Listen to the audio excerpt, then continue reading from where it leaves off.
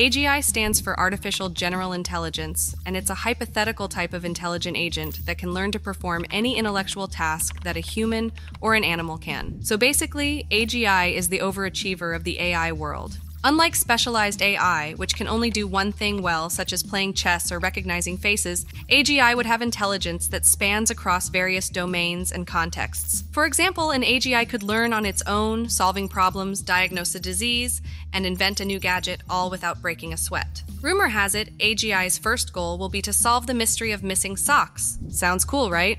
But hold on, you can't just make AGI happen overnight. It's a very complex task that requires a lot of effort. Some people believe it might take us many years, or even hundreds of years to accomplish it. So it might be like waiting for a computer to beat a grandmaster in chess. Oh wait, that already happened.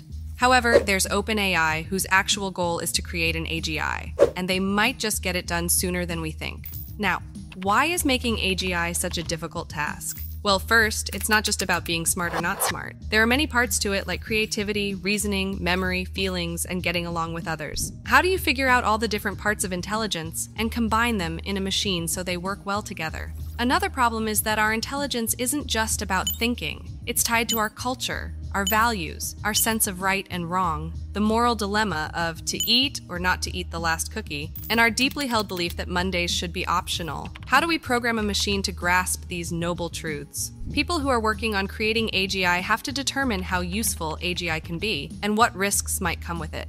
On one hand, AGI could bring enormous benefits to humanity. It could make the world's economy grow quickly and bring more wealth to people. It could help us find out new things in science, solve really hard problems, and theoretically, make the world a more peaceful place, which would certainly be a first in human history. But AGI could also be very dangerous. If not used properly, it could cause problems or even accidents that hurt people and mess up society. If AGI's goals aren't the same as ours, it might become uncontrollable or even act against us. If it becomes much smarter and more capable than we are, it might make us unnecessary. These aren't just silly ideas, they are real things that could happen, and we need to think about them very seriously before we let AGI be a part of our world. Now, where are we with AGI? We've seen glimpses of AGI in models like GPT-4, which can write texts, answer questions, and even make images from text. But GPT-4 isn't a true AGI yet.